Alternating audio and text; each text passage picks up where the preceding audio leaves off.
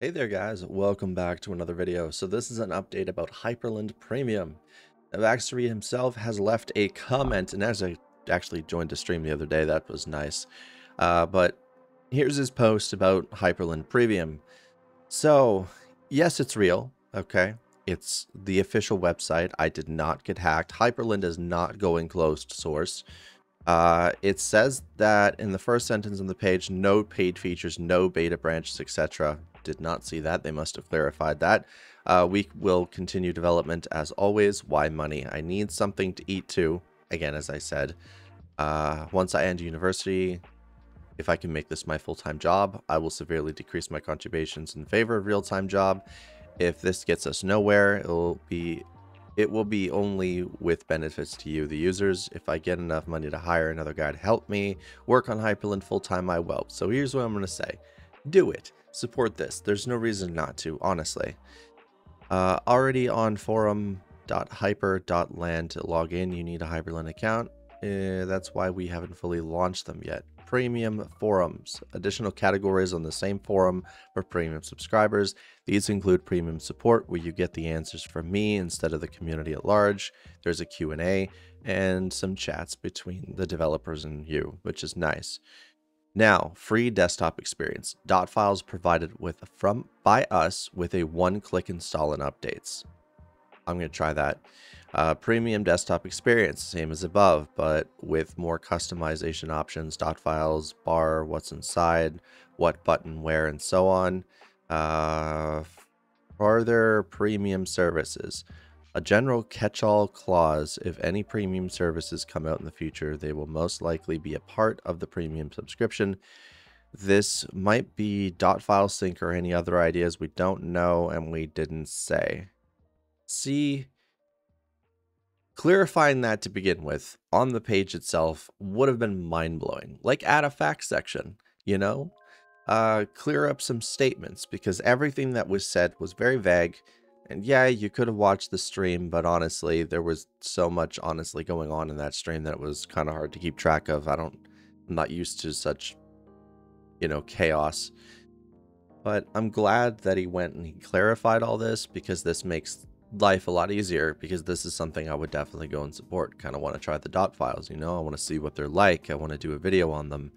If I'm allowed to, that would be awesome. And yes, people and developers do need to eat. That's what makes things very, very, very helpful. Plus, imagine if you could do Hyprland as a full-time job. The amount of bug fixes, the amount of features that would go into this, everything would just skyrocket all the way up. That gets me a bit excited. There's a reason I'm still on Hyprland, because the odd feeling went away. And he jumped in stream just like, okay, I kind of get it. I understand. It's really, really nice to see this. And this Reddit post was actually sent to me through Ko-Fi, where you can donate to me if you want, or donate monthly. Both extremely help with my current situation. And I will definitely be checking this out, because this seems like a really good thing after every bit of it. But it's still going to set some people off. It's still going to make some people uneasy, I'm sure. There's going to be some opinionated people in the comments. There always is. But look, don't be that nasty dude, all right? Just say things in a manner that doesn't set the world off. How about that? How about we just talk about this like actual adults instead of angry, entitled little children? We don't need that, all right? Everything can be spoken about in a good, timely manner. I get this. I understand this. Just the same way that if I could make YouTube my full-time job, I honestly would. I have the effort to put in, I have the knowledge to do it, but it's just difficult because I work in such a niche little side of YouTube where I teach things like Unreal Engine 4, Unreal Engine 5, CryEngine at one point. I did streams with Maya. I moved to Linux. I did emulation. All those things are just parts of me. And most people don't know that I am a self-taught individual in Unreal Engine. So, yeah. And Maya, and Substance Painter, and SpeedTree, and every other application under the sun, including ZBrush, you name it. I have basically learned it all on my own.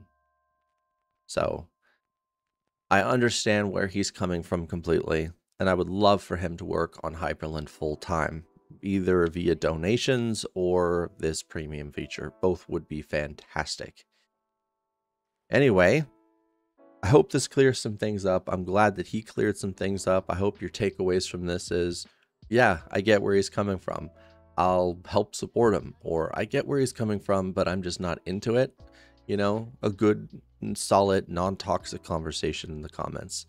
I'll be looking out, and I don't know. Let's see what people come up with, and maybe I'll make a video about the comment section again. It depends on how interesting it gets.